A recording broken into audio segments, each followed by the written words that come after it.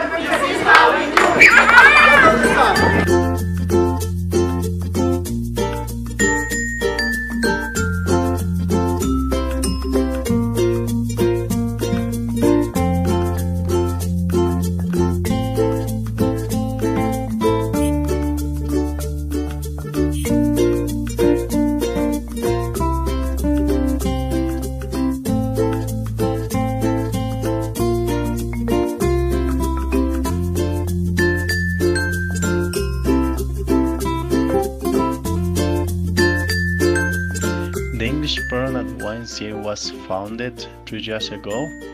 Now we have 6 groups in our community, and one outside the city is in a small village called San Cristobal. I am the coordinator on this program, and also I am one of the teachers.